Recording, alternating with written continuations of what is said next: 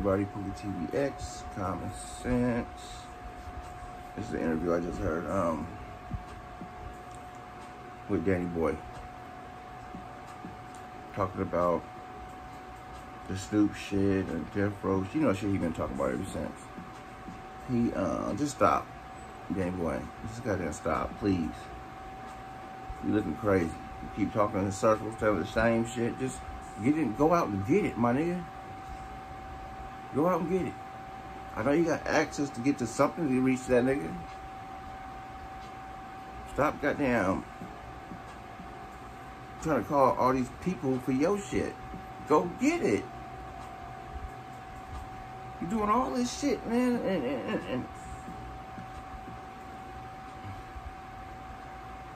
you say all these fucking things and you expect somebody to do right. Like, I mean, I get what you're saying. I get what you're saying about it, man. You should be, because you wasn't part of Death Row. You damn sure was part of Death Row. That shit is true. You damn sure was, nigga. But once, I don't know. I don't even want to say it, but fuck it. Once your situation came to light, I mean, they probably started to rewinding shit in their head about how you was acting.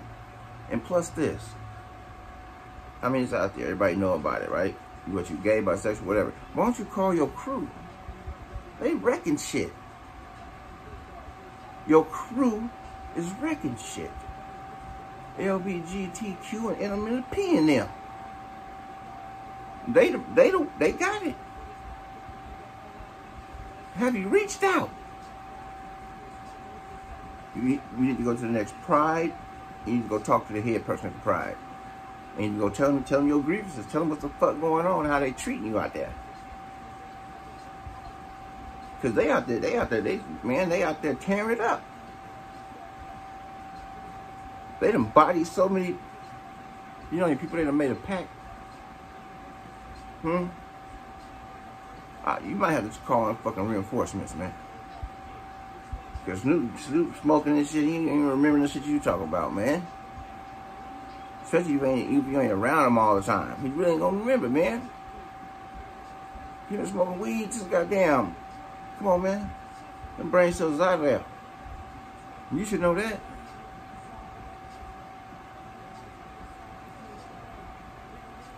It sounded bitter as fuck, man. You too grown, too old for this shit, man. Out here with this shit, man. Go to him, say something. You can reach him.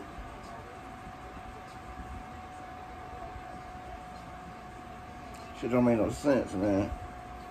You out here, every time you go to an interview, you saying something about somebody. Every time. Oh, let me see what this nigga, fruity ass nigga talk about now. Yeah, I lost my monthly salary. I lost my monthly salary because Snoop Dogg was doing this with Death Row. Shut your bitch ass up, nigga. Shit. And now all of a sudden he claiming goddamn Chicago so goddamn hard because of all this shit. Now he part of them. Shut the fuck up, nigga. You was barely in goddamn Chicago. Fuck that dumb ass shit that you were talking about like the Chicago shit. You was screaming fucking LA Death Row, nigga. Shit the fuck is you talking about? And then at the end of his shit, he was trying like he was just smooth over Snoop. I'm not talking about this is different, this is business. Shut up. Snoop is no business with you a goddamn I don't even think never. Shit, you can't talk about this goddamn stupid ass shit. Shit, you better go holler at your goddamn people. Holler at your goddamn people. They will have your goddamn back. You'll be in more doors than you ever could imagine. You ever could imagine. I'm pretty sure. If you go and you go to that Pride shit, whenever they doing, you know, when they be all on the floats and shit and high heels and makeups and shit out there and have just sickening. I mean, not sickening. I'm sorry. Go fuck it. It's sickening. I'm just gonna keep it real. It's sickening and it's fucking disgusting. And I'm with God when I say that. So I'm right with him. Jesus Christ in him. That's what I'm with. And he said it's okay. Just stand on yours about that. And I do. But you need to go holler. Go holler. If you can't get in contact with nobody here, go holler at RuPaul. I'm pretty sure somebody can get you in contact with RuPaul. And once you get in contact with RuPaul, she'll get you where you need to be, my nigga. She'll get you where you need to be. She might ask for a couple of sexual gifts, a couple of favors. But I'm sure it won't bother you. Huh? Right? It won't bother you, man. She's trying to help.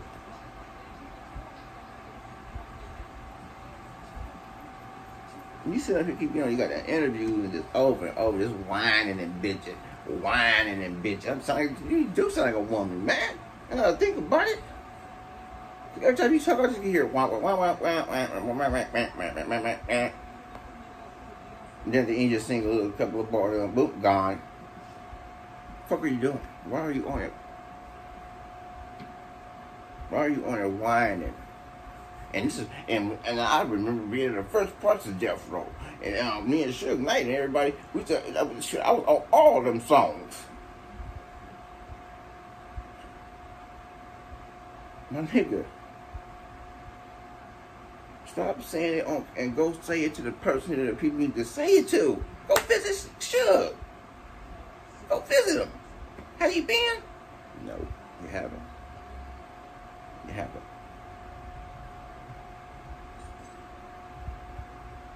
Just too much bitching and whining, man. I mean, this nigga be on here. Every time you click on, you see his shit, watch what's gonna happen. I would think he gonna come on, he say something different. And he go right back to some shit in fucking 94. That shit is over. It's been over. And he go right back. I'm due some publishers, I'm due some royalties. I didn't get 62 cents for the songs I got. Who far is that, my nigga? Talking all this business shit, will go handle business. There's always loopholes. Especially, fuck, you may handle all business, you go holler at your people. They don't care what it is, no matter what, you're going to get whatever. And it's going to be substantial. They're going to bless you. But like I said, you're going to have to do a couple of sexual favors to a few people, but you know, that's what you do anyway. So, that shouldn't bother me none.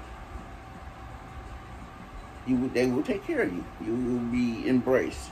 And you may even have a Netflix. You may even have a goddamn tour across the world again.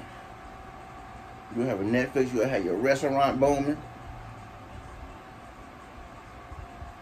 Everything you need. And you won't have to worry about that shit no more. But see, you're on the fence. You still think you're gangster. And you're not. But then you don't want them to think that you're a bitch. But that's already been proven. Right? So, get off of this. Fall over to your people. You hear me? Fall over to your people. And let them handle your shit. Tell them you need help. Want to tell them just go in and just drop down. I need guidance. I've been trying to do things the right way, and nobody helping me out with what I got going on. Well, don't worry about it, daddy boy. Don't worry about it. We'll take care of it. Would you want us to cancel anybody?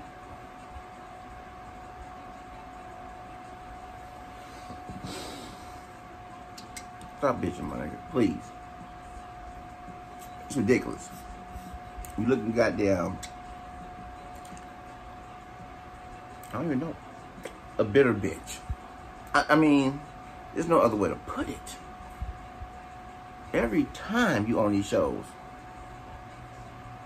well, I've been on 6 or 7 songs, and I ain't got nothing for nothing. And yeah, I did it. I was on there with Jodeci and everybody, and I didn't get nothing. And yeah, me and Snoop barely even talked. We get to do no business, and I just want to do business.